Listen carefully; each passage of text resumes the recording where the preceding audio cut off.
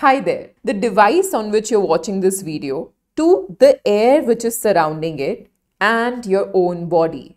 What do you think is common between them? Well, all three of them have certain mass and they occupy space. So we can say that they are all matter. And hey, from our earlier classes, we are already aware of what is matter and how do we classify matter. And we also know that different states of matter are interconvertible. But before we dive into the mole concept chapter, let's quickly refresh these basics to ensure we are all set to master it. Now, if we look at the state of matter here, the device is solid, the air which is surrounding it is gas, and if we look at our own body, it is composed of solids, liquids, as well as gases, right? So essentially, there are three states of matter. Solid, for example, a cube of ice. Liquid, for example, a glass of water. And gas, for example, the steam coming out from this hot cup of tea. Now, if we look at the solids, yes, they have fixed volume and they will always have a fixed shape as well. If we talk about liquids, they do have fixed volume, but the shape is not going to be fixed. For example, if I pour this glass of water in a bottle, the shape of the water will become that of the water bottle, right? And if we talk about the steam out here, clearly there is no fixed shape and there is no fixed volume. Now, interestingly, most of the solids can be converted to liquids on heating. So if we take this cube of ice, increase the temperature, we will get liquid water, and this process is called melting.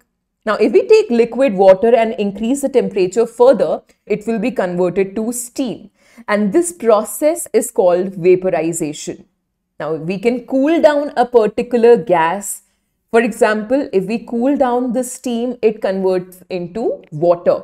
So yes, gas can be cooled down to liquid, and this process is called condensation. And if we further lower the temperature of liquids, they can be solidified. For example, if we lower down the temperature of liquid water, it will convert to ice. This process is called freezing.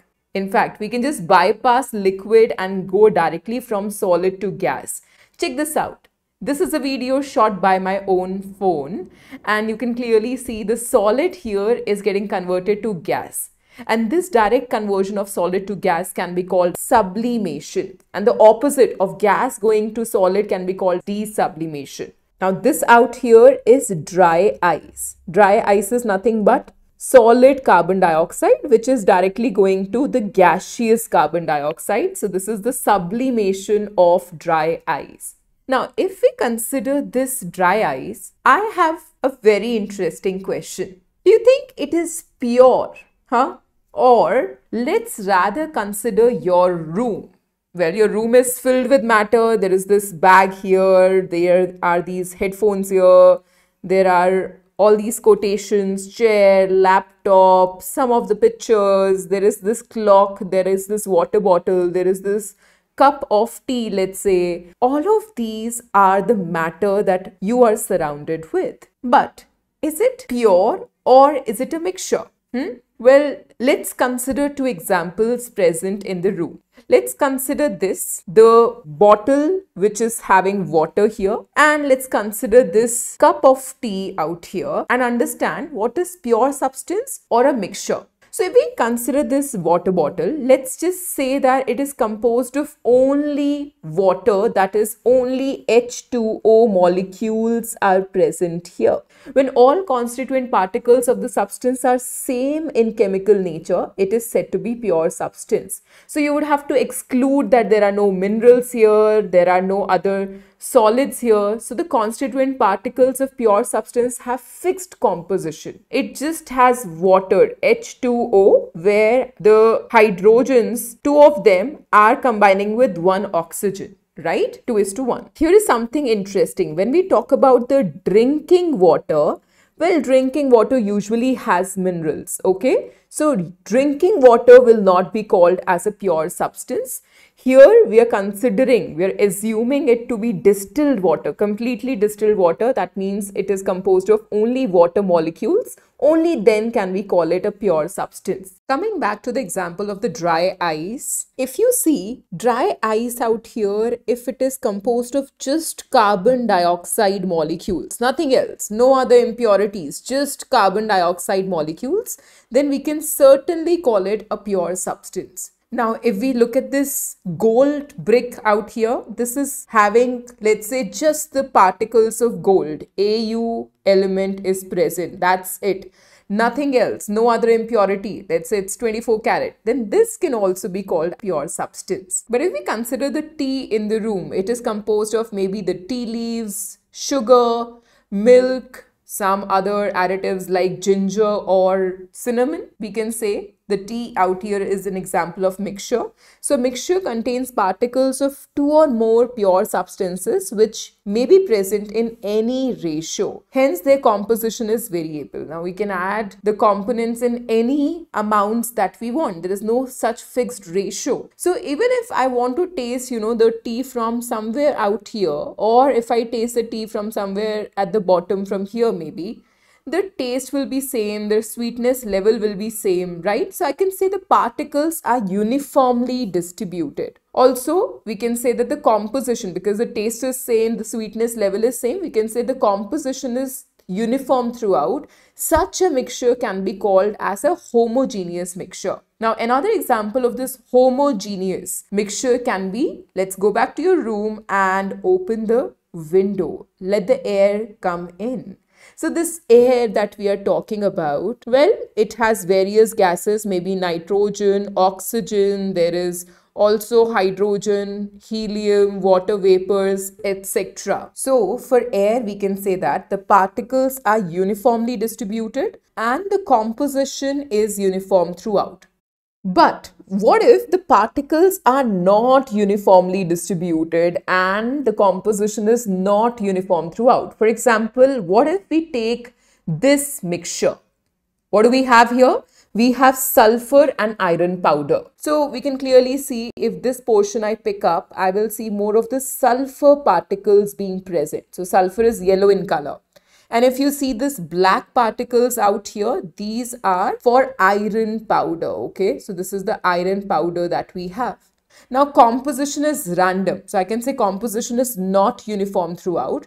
And also we can clearly see, like for example, in this place we have more of the sulfur, and out here if we just look, there are more of iron powder. So we can tell the different components here, right? The two components are clearly visible in this case. So we can say that the different components are visible. Now, if we actually bring a magnet closer to this mixture, what can be observed? All the iron will go running towards the magnet. That means we can separate iron from sulfur using magnetic separation. So in general, if you're talking about a heterogeneous mixture, the components of a mixture can be separated by using physical methods. Like depending on what kind of a mixture we have, we can use a simple physical method like filtration. Now in filtration, if we simply have muddy water, we can separate mud from water using the process of filtration. Now let's do something interesting. Let's take iron and sulfur in a particular ratio such that on heating what we get is iron sulfide.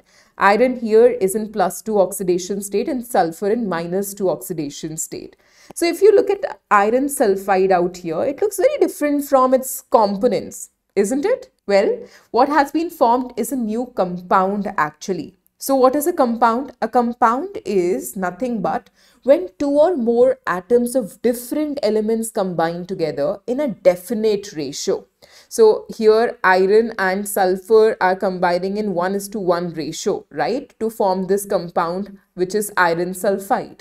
The constituents of a compound cannot be separated into simpler substances by physical methods.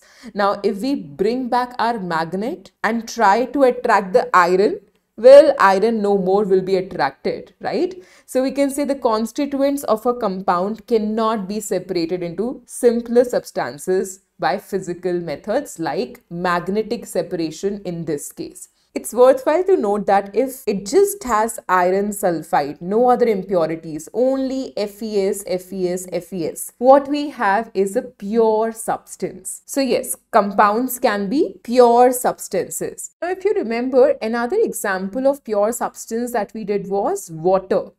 Now water has H2O. Can that be called as a compound? Well, the answer lies in the properties of water, which is of course different from those of its constituent elements. For example, water is made up of the elements hydrogen and oxygen, which combines in a fixed ratio of 2:1, right? If we look at the properties of hydrogen, it burns with a pop sound, and if we talk about oxygen, it supports fire. But water, on the other hand, extinguishes fire. So there you go. Water is, of course, a compound. It is time to summarize whatever we have done. So matter can be divided into mixture or pure substances. Mixtures can further be divided into homogeneous or heterogeneous mixture. The example of homogeneous mixture that we talked about was air, tea, or we can simply take sugar solution. The example of heterogeneous mixture that we talked about was iron and sulfur when they were mixed in a random ratio. Next was the pure substances, which can be simply elements or compounds. The examples that we talked about were hydrogen, oxygen, or simply gold. And the example of compound that we talked about is iron sulfide, the compound that was formed, or water. And these all have immense importance in chemistry.